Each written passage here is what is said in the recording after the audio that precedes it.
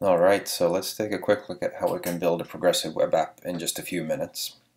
So to get started, I'm going to go to the Get Started section here on Polymer Project, and I'm going to go to the Build an App section. And what we're going to do is that we're going to use the Polymer command line interface to kind of scaffold up the application itself. And in case you don't already have it, go ahead and install the Polymer command line interface. This requires you to have npm installed from before, so if you don't, go ahead and do that before. So the next thing we want to do is just create a new directory for our application, and in this case we're going to build a classical to-do application, so let's make a to-do directory. We'll go into the directory and call Polymer init. So here you can see we have a couple of different options on what kind of template that we would like to create. In this case, we're going to use the app drawer template, which uses the purple pattern and will also generate the needed service worker for our progressive web application. With the basic project in place, I'm going to install a couple of additional components for us to use. So I'm going to include the paper input, the paper button, a local storage element, and Vaadin grid and date picker. Here you can see that I'm using a fixed branch of the Vaadin grid, but if you're using Vaadin grid 1.1 or later, you don't need to include the fix there.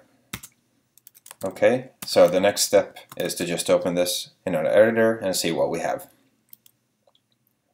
So you can see that we have an index file here, nothing very special.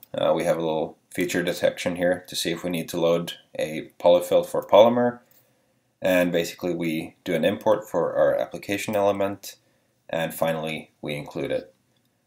The application element itself is in a source folder here. You can see that we have a couple of imports here, and basically what it does is it creates a header, a little toolbar there. It has a drawer layout, so we have links to our different views here. We have views 1 through 3, and let's take a look at how this looks when we start it up. So the Polymer command line tools come with a handy little helper, so we can just call Polymer serve and give it -- open to tell it to open up our browser for us. And here you can see that we have the application, we have views 1, 2, and 3. So very good. We have a kind of basic application up here. So the next thing we want to do is start implementing our little to-do application. To do that, I'm going to go into the view 1 here. We need to import those elements that we just downloaded. So the first one will be paper input.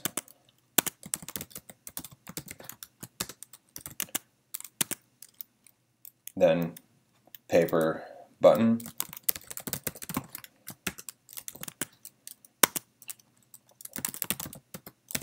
Vaadin grid.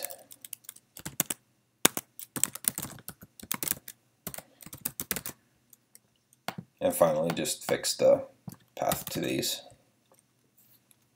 So with that in place, we're going to go in here and just replace the contents of the card with our own stuff. So the first thing we're going to do is just have a little form here where we can input stuff. So we'll have the input first. This will be the task. Then we'll have a date picker for the due date.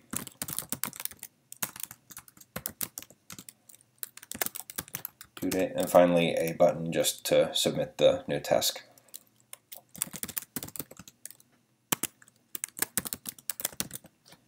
Like that. Then we want something to actually show the task, so for that we're going to use the Vaadin grid.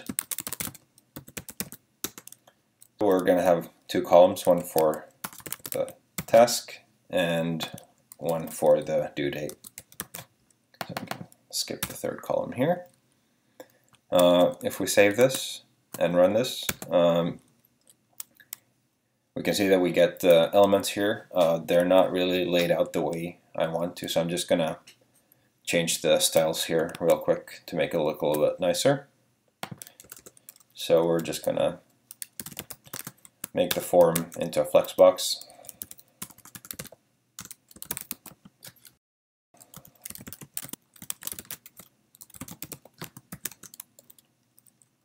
we're going to have the paper input take out most of the space here.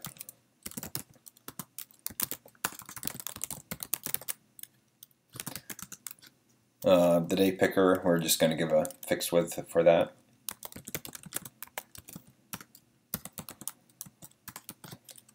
And finally, I'm going to just add a little bit of alignment for the button.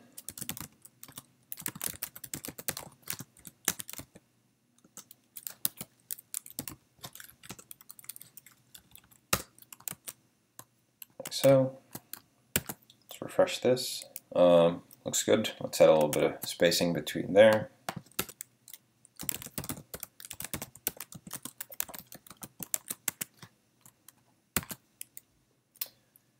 Alright, looks good. So the next thing we need to do is hook up data binding. For that, we're going to first define a couple of properties. A to-do for the item at hand that we're editing, and a array of to-dos to hold the whole thing. So the to-do is of type object, and the value here, we'll use a function to initialize that to a empty object. Using the function here means that every instance will get its own value, otherwise the same value would be used for all instances, which is not what we want. The to-dos are of type array, and value is again a function that just returns an empty array. So with those in place, we can do a little bit of data binding. We're just going to bind the value property here to task. Then we'll bind the date picker to the due date.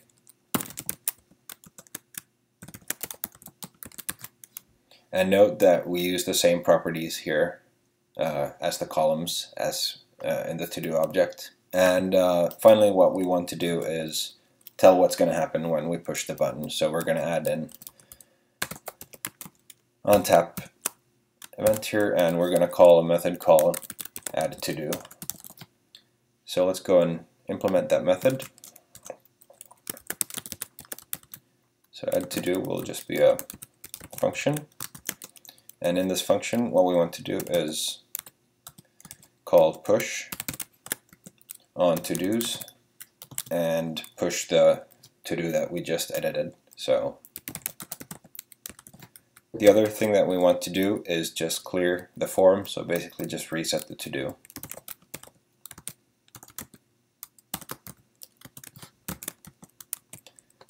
So now that we're adding these elements onto the to-do array, we're able to bind this to the data grid, to the items property. So if we save this right now and go and check how this works, let's refresh our browser, add do stuff. We're going to get to this tomorrow and hit add. So you can see that this works. Now there are a couple of problems here. So first off, if we refresh this, you can see that we lose all of our to-dos, which is not ideal. So let's fix that first. So for that, I'm going to use that local storage element that we included earlier.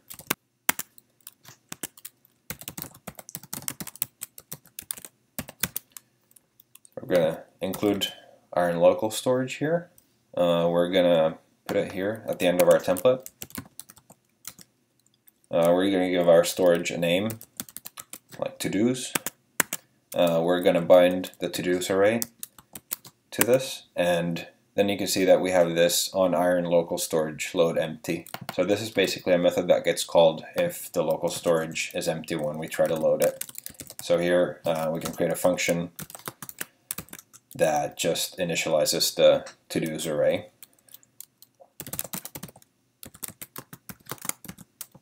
To an empty array like that. So let's go back to our application here. Let's do stuff again. We're gonna still do it tomorrow. Hit add.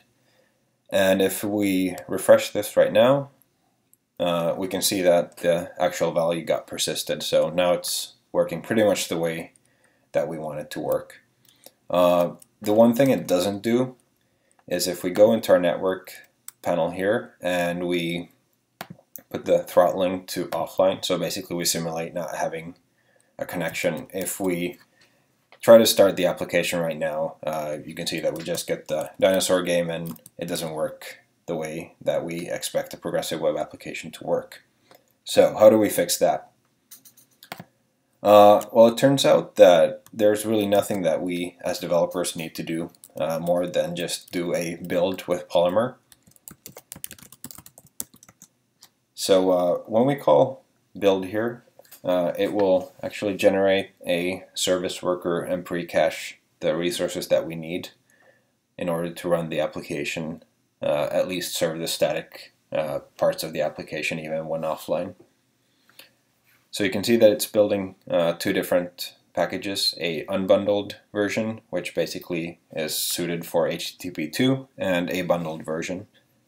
And if we look at the build here, you can see that we have a service worker, we have a pre-cache file which tells the browser basically what needs to get cached whenever we're offline or need to use the application in a place where we have a bad connection. So what we'll do now is just serve the built folder, build bundled, and let's serve that. We'll go back to our browser here. We'll do refresh.